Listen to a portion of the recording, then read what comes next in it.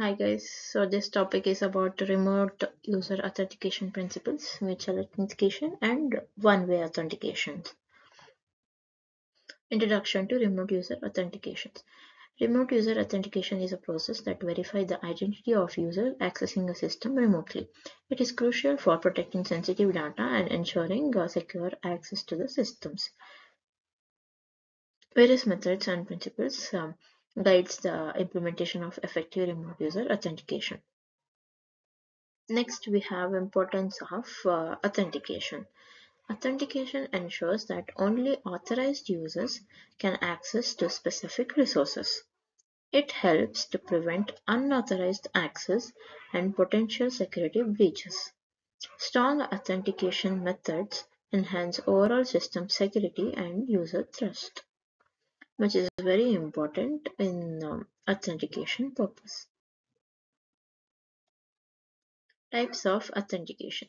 There are various types of authentications, including one-way and mutual authentication.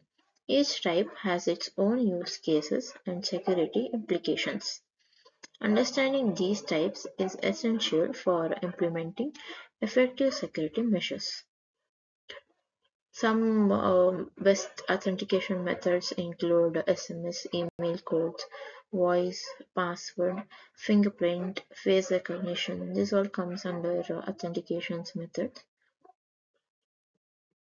One-way authentication overview. One-way authentication involves the user proving their identity to the system. The system does not verify its identity to user in this process. This method is commonly used in scenarios where the user identity verification is sufficient. How one-way authentication works. The user presents credentials such as a username and password to the server. If the credentials match, the user gains access to the system. The server does not provide any confirmation of its identity to the user. Use cases for one-way authentication. One-way authentication is suitable for applications where user identity is the primary concern. It is often used in web applications and online services. However, this method may leave users vulnerable to the man-in-the-middle attacks. Limitations of one-way authentication. One-way authentication lacks protection against impersonation of the server. User may not know if they are communicating with a legitimate service. This can lead to security risk if malicious actors exploit the vulnerability. Introduction to mutual authentication. Mutual authentication ensures that both the user and the system verify each other's identities.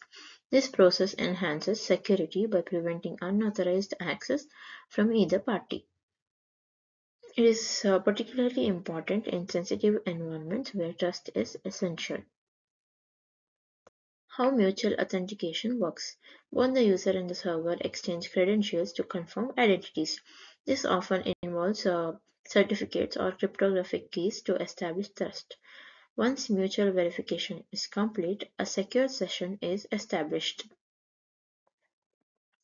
Use cases for mutual authentication. Mutual authentication is vital in financial transaction and sensitive data exchanges. It is commonly used in corporate environments and VPN connections. Protecting both parties adds an extra layer of security against potential threats. Advantages of mutual authentication. Mutual authentication significantly reduces the risk of man-in-the-middle attacks. It ensures that both parties are who they claim to be before proceeding. These methods foster greater trust in system communications and data integrity. Challenges of mutual authentication. Implementing mutual authentication can be more complex than one-way methods. It requires additional infrastructures such as public key infrastructures. Users may face increased friction during the authentication process. Authentication protocols overview. Various protocols facilitates remote user authentication, including OAuth, SAML, and Kerberos. These protocols define how user and system communicate during authentication. Selecting the right protocol is crucial for achieving desired security outcomes. OAuth protocol is a widely used protocol for enabling third-party application access to the user accounts. It allows users to authenticate without sharing their passwords with the application. This enhances security by minimizing the risk of credential theft. SAML protocol Security Assertion Markup Language enables sign-in on capabilities. It allows users to authenticate once and gain access to multiple services. SAML is particularly useful in enterprise environments with numerous applications. Kerberos Protocol Kerberos is a network authentication protocol designed to provide secure authentications. It uses tickets for secure communication between clients and services. Kerberos is commonly used in corporate networks and Active Directory environments. Best practices for remote user authentication. Implement strong password policies and encourage the use of multi-factor authentication. Regularly update and patch authentication system to protect against vulnerabilities. Educate users about the importance of the security practices and awareness.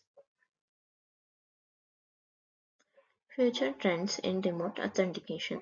The rise of biometrics is changing the landscape of user authentication. Artificial intelligence is being leveraged to improve authentication mechanisms. Continuous adaptive authentication is becoming more popular for enhanced security.